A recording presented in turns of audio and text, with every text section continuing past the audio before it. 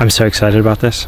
This is a tough decision to make, but I think we need to beeline back for the port. The winds are blowing. This is a very special occasion because... Did we tell you guys we're having lobster for dinner? We're Brittany and Drew, and this is our home spirit, who has been transporting us all summer to some of the most incredible sights and national parks that the Midwest has to offer. But alas, this will be our final voyage before setting sail for international waters. But will we make it? Subscribe and join us for today's harrowing journey into Voyageurs National Park and beyond. But first, let's take in a deep breath and let it out. And now, it's time to enjoy the show. We got our mosquito nets up because they are a real problem these days. And here we are.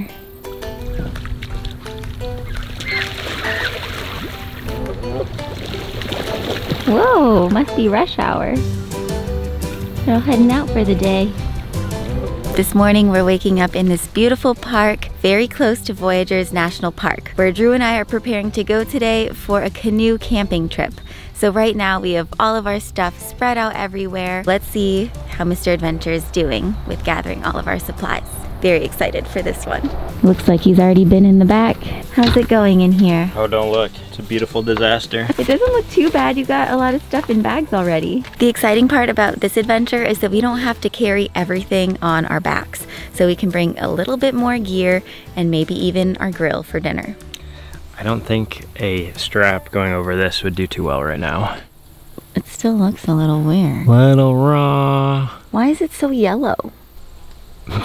We've had somebody look at it. It's nothing to be concerned about, but it's still weird looking. We do have a huge trip coming up though, so that's gonna have to heal because you will definitely be wearing a backpack. We gotta get ready for this trip. This view is wonderful. Minnesota, the land of 10,000 lakes. Is that really what it is? You know about the Land O' Lakes?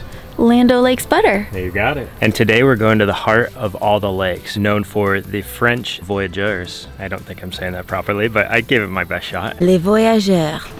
Bags are packed. We got our waterproof camera gear ready. Our captain's eating his breakfast. I actually think he's double checking on the weather, and we are ready to hit the road. I have seen you here before. Not a coincidence, I'm sure. I hope you're looking at me now from the corner of your eye. Someday I will see more than just your beauty. Beep beep for another national park. Woohoo! Looks like there's 60% chance of rain tomorrow. Not sure how that's gonna turn out. Just gotta hope for the best. We have a huge glob of weather coming our way. There's Lake Cabotogama. Oh, and here's the visitor center. We're here, and we're gonna be camping somewhere over here, I think? Yep, all the way up in this little nook. We're gonna drive around to Arrowhead Lodge, where we're running the canoe from, and we'll have almost 6 miles to paddle from there to there. I'm not sure how long it takes to paddle 6 miles, but... That's kind of the mysterious question. It could be windy, could be choppy. My thought is that you canoe faster, a little bit faster than we hike, so maybe like 3 to 4 miles per hour. We'll just have to see. Oh, babe. Look what we got.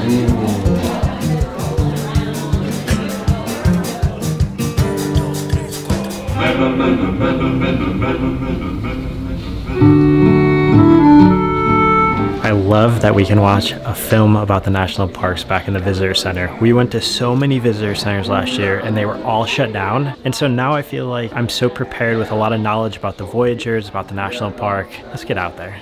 I loved learning about the Ojibwa Native Americans and the European fur traders, although I am really glad to hear that this is now a sanctuary for beavers. Yeah, those guys were incredible outdoorsmen. The park is named after the Voyageurs, robust French-Canadian canoemen who were hired to carry tons of fur and trade goods between Canada's wild Northwest and Montreal. They would go about 70 miles of canoeing in a day. Yeah, or 3,000 miles a year. Here I am a little bit stressed about how long it's going to take us to do 6 miles. We do have an overnight permit for a camp spot on the lake, and we're gonna have to do some canoeing there. It's time for us to jumpstart this adventure. Let's jumpstart it.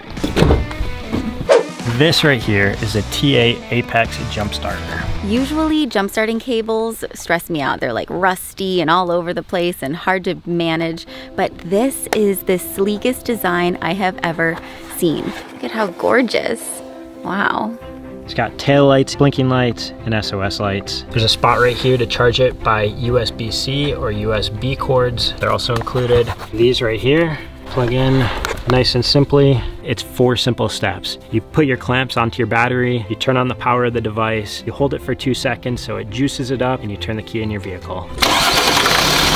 I also want to add this compact little unit here. Holds 20,000 milliamps. That's a lot. It'll power a gasoline car that's up to 8 liters or a vehicle that's diesel up to 6.5 liters. Anybody who uses a vehicle with a battery would be smart to have one of these. Be sure to use our link and code below for 10% off. We found a water spout. Perfect timing because Spirit is completely empty. Ooh, it's nice and cold. Wanna put them down so you can help me? So as part of the planning process, I found out that the national park doesn't rent canoes for the camp spot that we reserved from them from recreation.gov. So we had to go to a lodge called Arrowhead Lodge, which is just up the lake here. And that's where we'll be picking up our canoe, throwing our bags in, and we'll be our very own Voyageurs.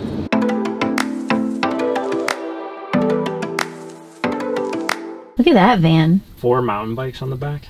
Wow. I'm so excited about this. Babe. What? You want to see our boat before we get all our gear in it? Does it look like a Voyageur? Yes. Oui. Can you just see us now, singing along as we get paddling and... Have you ever heard the wolf cry to the newborn moon? This is really cool. Isn't this fun? 2 paddles, 2 PDFs. PDFs? Personal flotation device. PFDs. PFDs, not PDFs. And we get a butt cushion, which is mine. You didn't pick that up. So I get the butt cushion. Oh, no fair. Rock, paper, scissors. I win. It's almost 3 p.m. guys. What a day it's been. All right, let's get our stuff in it. Can we go yet?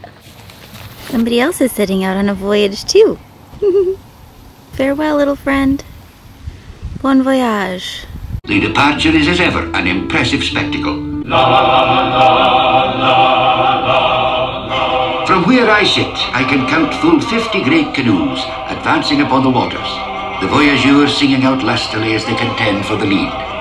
Before this trip is over, we shall have travelled full 1,800 miles, upriver and down, past many a dangerous rapide.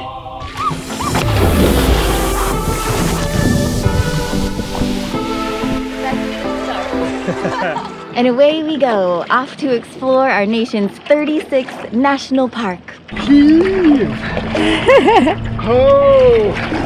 And just for the record, it is 4 p.m., so let's see how long it takes us to do 6 miles. I do have a very good feeling that we aren't gonna go straight there though. I think there's gonna be some exploring on the way, but we'll see. A lot of water passages, a lot of islands to be seen out here.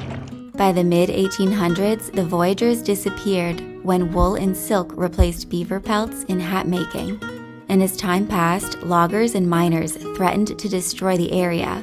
But luckily, in 1975, a local conservationist, along with Congress, designated a 56-mile-long stretch of the Voyageurs' historic route and shoreline as a national park, which we're lucky enough to be exploring along with you folks. Do you know which way you're taking us? How do we navigate on this water? We use our sundial. You guys see the shadow? You are taking us north. We need to go west, that way. One thing that's a little bit disappointing about these waters is there actually can be power boats. A lot of people compare Voyageurs National Park to the Boundary Waters, which the Boundary Waters do not allow anything with motors. And there's just something a little bit more special when you can only get places using human motion and human power, whether it's by foot, paddle, swimming. I don't know what other ways there are, but there's just something about that. So these waters are great, but you still got to listen to the water crash. Like you can hear the one back in the distance. I mean, we own a motorcycle, so we love motors for certain things, but there's just something that's so nice about getting away from it all. This way.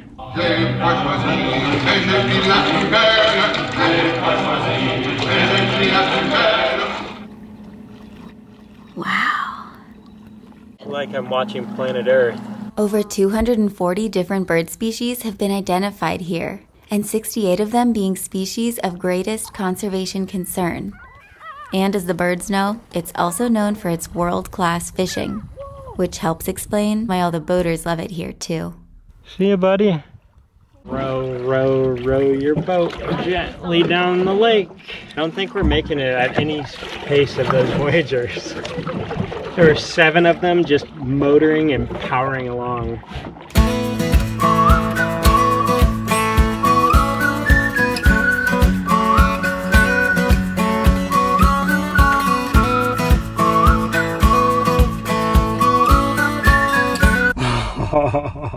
As far as wind and currents are concerned, this is pretty ideal. This is about as flat as it possibly ever could get on this lake. I think the wind is slightly blowing us in the direction of camp. Bit of a southeasterly. For anyone planning on heading out on a canoeing adventure with their significant other, we were taught to paddle on opposite sides. So I stick to the left and Drew stays on the right. I got some French songs up my sleeves, even though I'm not wearing sleeves. Oh, Matalo. That one has a good beat for paddling. We've parked up on this little island, and Drew wanted to check out the map. We need a little closer zoomed in version than this. Holy moly. I think we gotta go more right, actually. I wonder how far we've gone. Not very good at knowing those details like hiking. Is there a sign? Welcome to, what's the name of our camp? Welcome to Wendigo. You have arrived. Does our canoe tell us that? I don't think so. I do have a really good map on my phone, so that's what we're gonna look at. Can you even see that? We need to cruise through these islands, up by Ash River, up to the bay, where Wendigo K35 camp spot is. Awaiting our arrival. Did we tell you guys we're having lobster for dinner?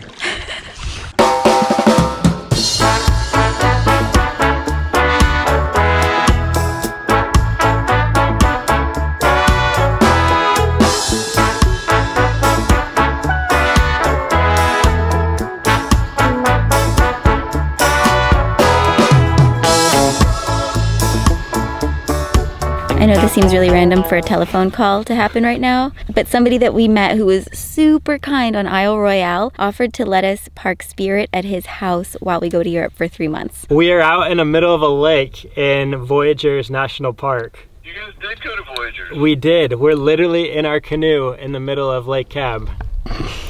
Home is on the horizon, somewhere out there. I mean, this is a really tricky part. Just trying to find your campsite on the water. There's not like a flag blowing, you know? It's fun though. It's very unique. Can you guys see that? Sacré bleu. I think we've made it.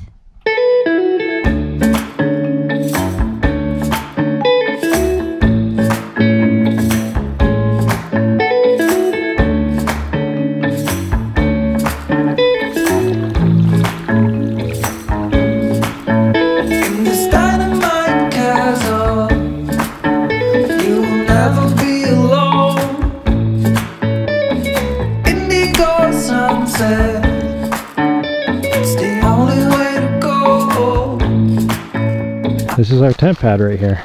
And if you guys want to join us, we have an extra spare room right there. It is such a magnificent temperature evening. This is splendid.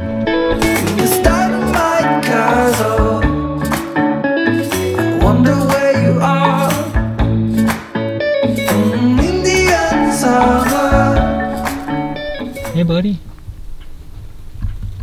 Hey, you gotta come all the way up here. Oh my gosh, right here. He's coming over for dinner. You coming in for dinner? Well, I'm pretty sure he's gonna like crawl on my foot. I think he knows all about this camp spot. Look at how pretty. Our boat's nice. Gotta clear away some of the algae to wash my face. Ready to stick your hand under? Straight down in there. Little lobster? Yeah. That's crazy. I gotta lean in. I'm going in. Under the sea. Under the sea. It's a crawdad, He's so cute. but it looks just like my lobster. Aww. There's dinner. Just kidding. This is our dinner. How fancy are we tonight? I will be having more of a salad in a bag situation. I also got some rice noodles here that I can boil up. Or do some corn on the cob on the grill. And actually cooking lobster tail is a lot simpler than we originally thought. You just use some scissors, cut through the shell, grab a skewer it through the meat so that the tail doesn't curl up while it's being grilled. Guys, I literally can't watch this. Dude. I cannot. Slather on olive oil or avocado oil, salt. In 5 minutes, it's done. Whoa, they're so red. Oh, they're beautiful. Those are great. Listen to that sizzle. Wow. We've been Low to 40 40s. national parks. I would say low 40s, yeah. Wow. Well, this is a very special occasion because this is our last adventure before going to Europe. Being here is reminding us to be present amidst so much change that is coming. Last year presented a little bit of a timeout, a hiatus, and this year we are gonna make forward progress. In my bowl, a little less exciting, but all you need is a little bit of coconut aminos, and we have a side of beans to share. Ooh, there's still a corn in there. Got a corn.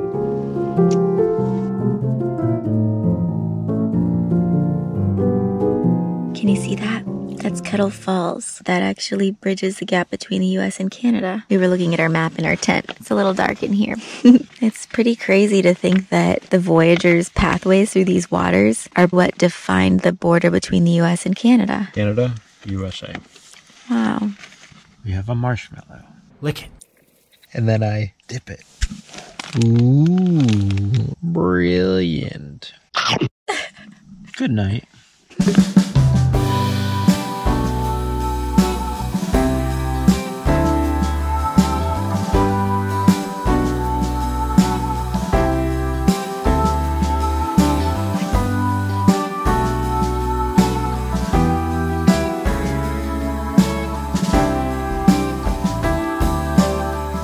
Bright in here. 4 in the morning, I heard something clunking around, and so I got up, grabbed my headlamp, and our canoe had swung all the way around and was banging on the rocks. Oh, whoa. Because the wind changed direction, so our canoe was like perpendicular to the dock. Can you imagine like if we lost our boat? Oh my gosh, no. And so I ended up pulling the whole canoe onto the dock. Thank you for saving our boat. And I see there's the canoe now. Crazy. Was it heavy to drag up there? It wasn't as heavy as I thought.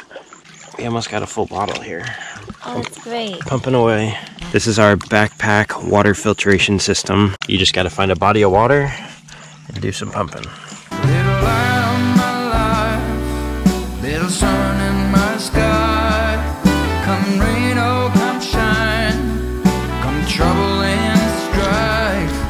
I will be right there, little light on my life. Coffee's ready. You know what that means.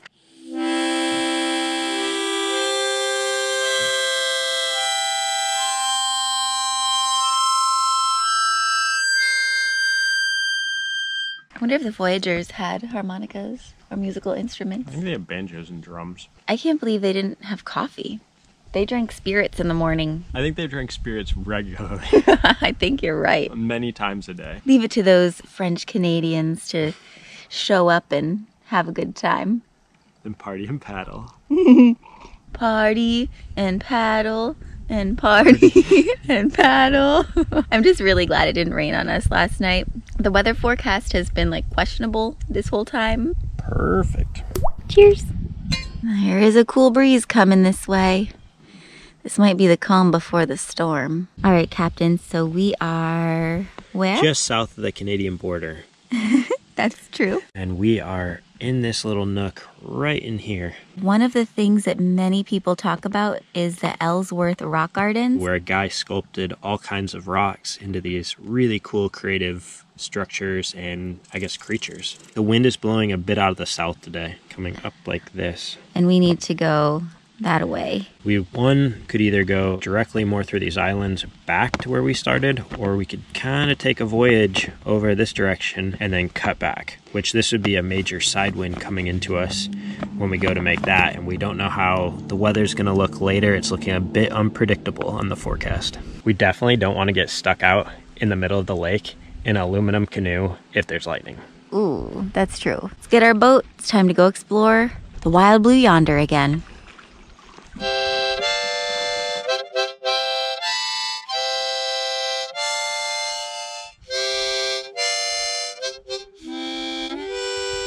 Nice.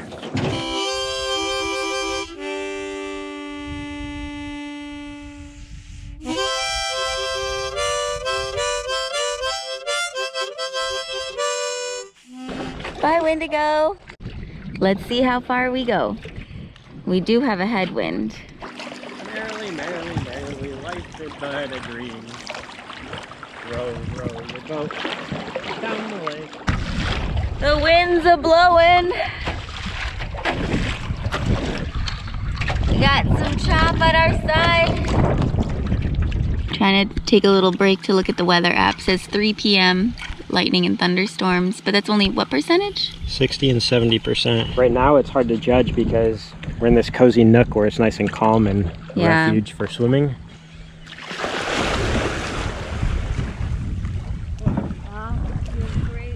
That storm might be coming in a little quicker than we anticipated. You see that, guys? That looks real dark. And we just started to hear some thunder. And now all of the fishermen that have been out have sort of started to dissipate. Dark sky, not so scary sky. Oh, this is a tough decision to make, but I think we need to beeline back for the port. Come back for me. I think this is a good choice. Yeah, I do too now. The way that that makes me feel inside is very unsettling, so yeah. If only Google Maps had the canoe speed that they could show us, you know? Yeah.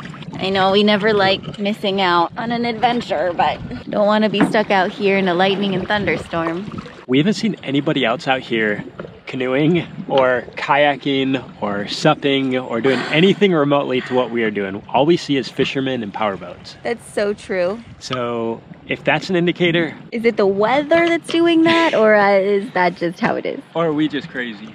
I don't know, but that looks darker and darker. Yeah. So, okay, gotta put you guys down now. Time for us to boogie. We only have one dry bag and a backpack rain cover, so we're kind of like hybrid waterproof right now. And we're also planning for an international voyage, so let's not add to our list of things to do before we go. Well, things will dry. Things will dry. They always do. Yes, regardless.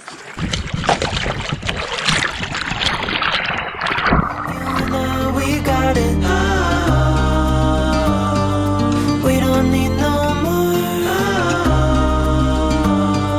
Even in the hard times. We're listening to thunder coming in from over here. The sound of lots of boats come. Oh, there was lightning. Holy smokes. We gotta get off the water. I just wanted to show you we're nearly back. Can you see there? It's still a 15-minute paddle. That was a big lightning bolt. I sure am glad we made the decision to come back. You and I can weather any storm.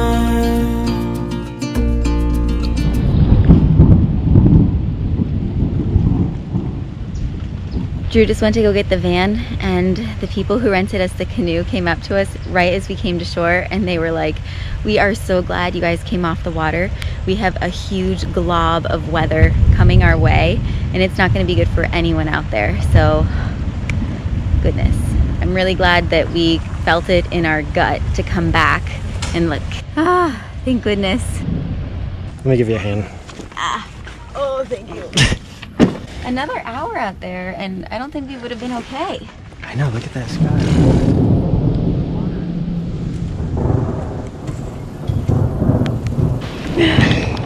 We would be hiding out on an island. I just feel so lucky to be Back. timing this perfectly and be back. Oh my goodness. It is raining so hard out here, babe. I'm freaking soaked. I might need to shower first.